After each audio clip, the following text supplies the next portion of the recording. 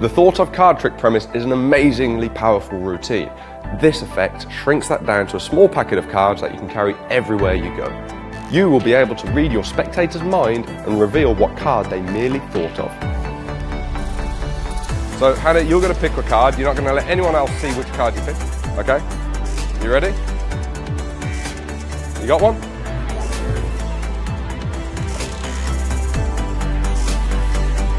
Maybe that one. For the first time, and I'm not going to change anything, what card did you think of? The Queen of Hearts. That's so weird. I knew you were going to pick the Queen of Hearts. No, it's true, that's why I took this one out.